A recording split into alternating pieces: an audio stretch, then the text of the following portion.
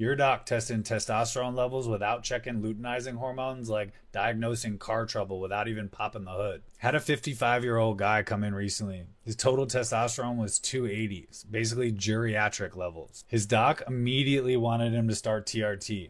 But here's the plot twist. Nobody bothered to check his LH. It was 3.2. That's like having your car's internal computer shut off and wondering why the engine won't start. But most guys and way too many doctors think testosterone's all that matters. This is so wrong.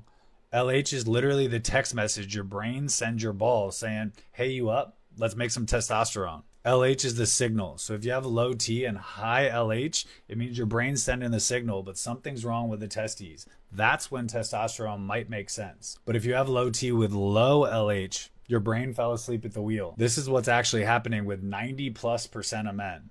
Totally different game plan. So this guy didn't need a lifetime of injections. He just needed to wake up his pituitary. He was a big CrossFit guy, and it turns out like he was training like he was prepping for the Olympics. But he was also living off of 5 or 6 hours of sleep and tons of energy drinks all day, every day. So he fixed his sleep, dialed back the volume a little bit. We added enclomiphene to jumpstart his LH. 6 months later, his total testosterone hit 820, and his LH was in a normal range. It was around 8 or 9.